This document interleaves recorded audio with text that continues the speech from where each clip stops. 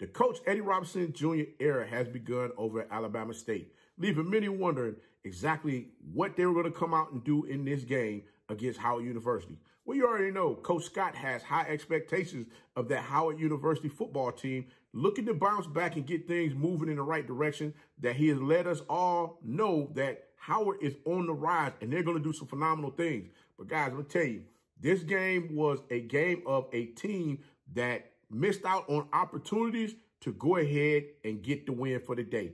Like I said, sometimes you gotta execute when you have that opportunity, and when you don't, it's costly. We're gonna get into it right after this.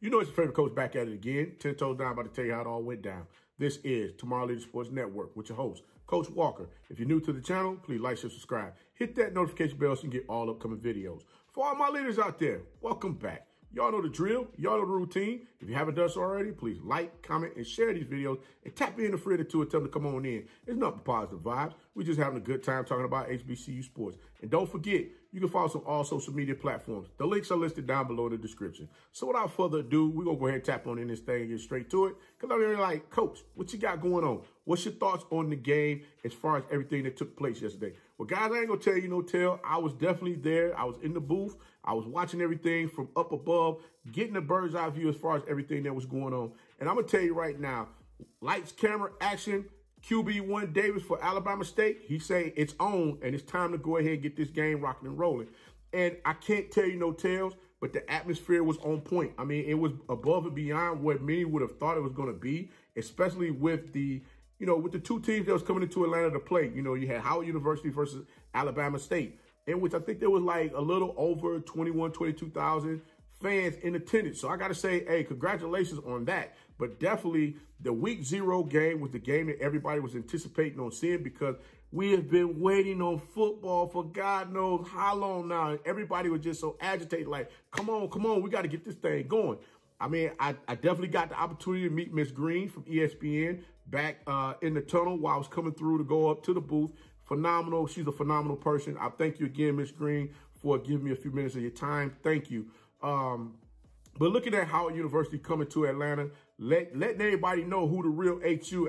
Howard got some serious fans here in this city that says they are the real HU. And they wanted to make sure when Howard University left Atlanta, we all knew who the real HU was. But you know what? I'm going to tell you this now. QB Davis for Alabama State was making sure that he wasn't having none of that. That young man has not been out there on the field, touched the football in over the past 2 years. And when I tell you the young man got out there and got after it, that young man, I think he threw for 167 yards yesterday.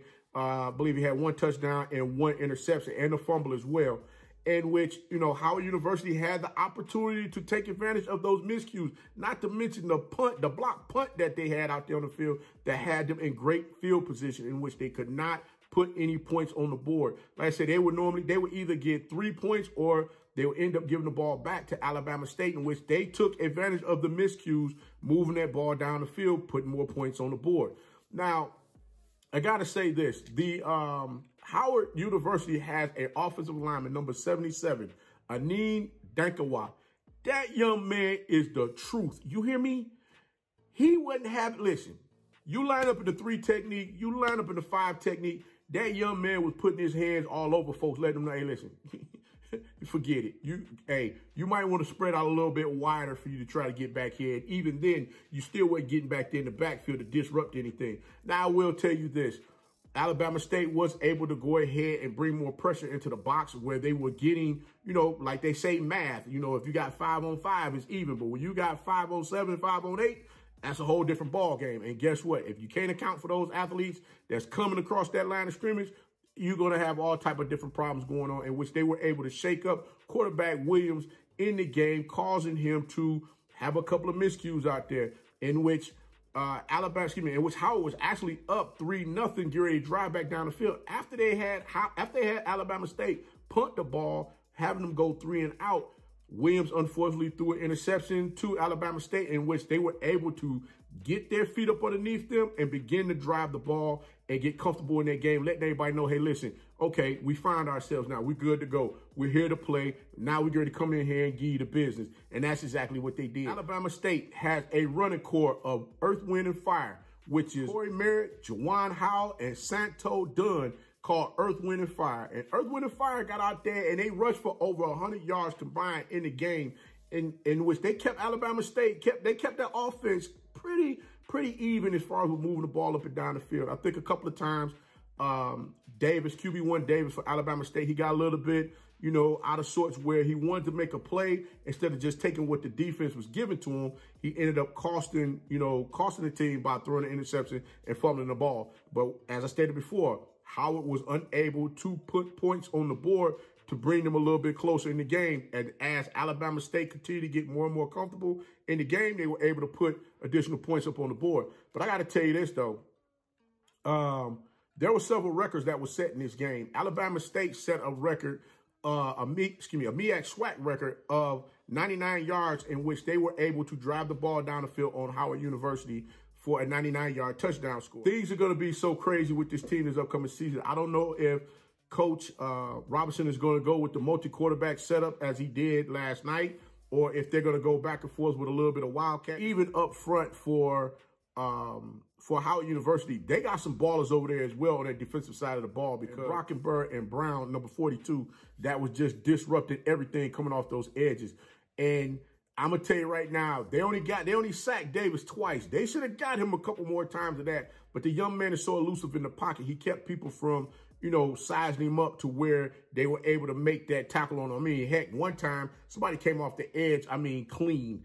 And when this young man spun up out that bad boy, took off, I'm just sitting there looking like, man, if you don't find a way to close this young man in to keep him in the middle of the field, it's going to be a problem. Not to mention, so many times the defense, they did not count for Corey Merritt, in which he would slide out the backfield, and that was QB1 Davis. That was his safety net. When he needed to dump the ball off to somebody, Merritt was that guy getting the ball going down the field. But you got to give credit to Chenault as well as number 84, Isaiah Scott, who Scott did catch the touchdown pass.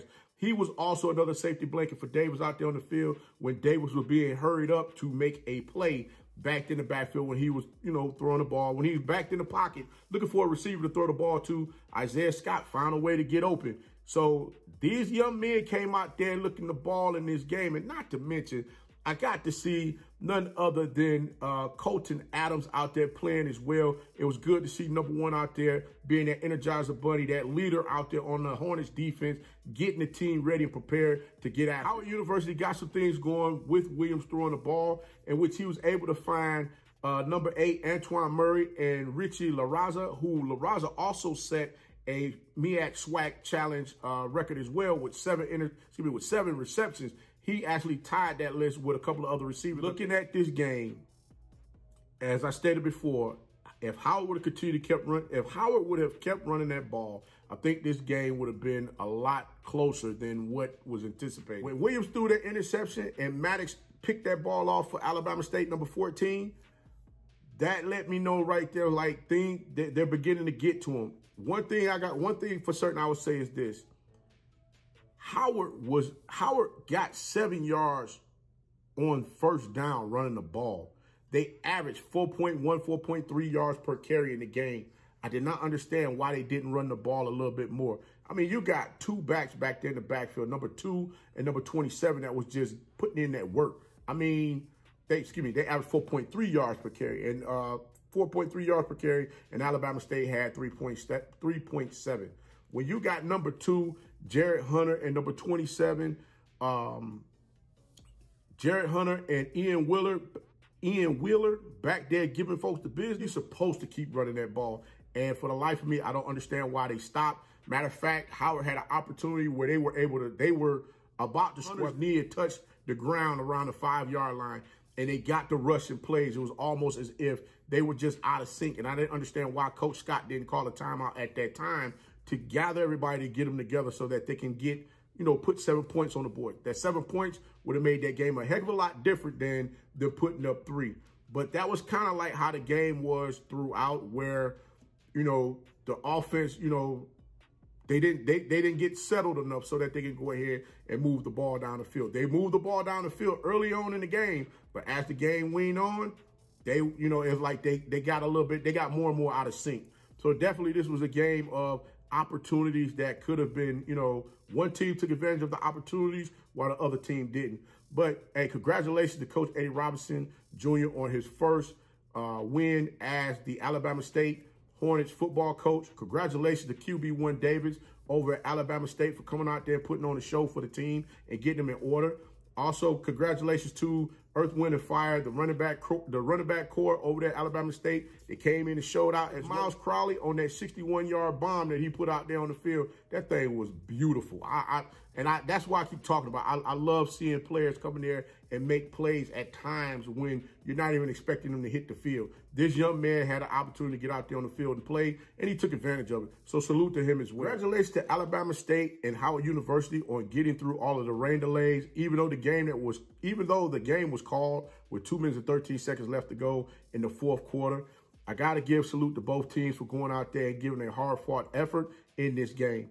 Alabama State is headed to play UCLA next week, while Howard University is playing none other than Hampton U to find out who is the real HU. Guys, congratulations to both teams. Week 0 is in the books. Now we're going to find out exactly what's going to take place this upcoming week with all of the football that's going to go on, from the FAMU issue as far as with the students that are considered ineligible. How many of those are actually going to be available to play in the game this upcoming week against Jackson State, not to mention the injuries that took place in that game as well. So it's going to be a lot that we're going to unpack, especially with the games that's going on for this up week from the CIAA, the SIAC, the MEAC, and the SWAC. So guys, y'all make sure y'all tune in, tap in, tell a friend of a friend to come on in, because Coach Walker about to bring it to you once again. And remember, be the one and lead.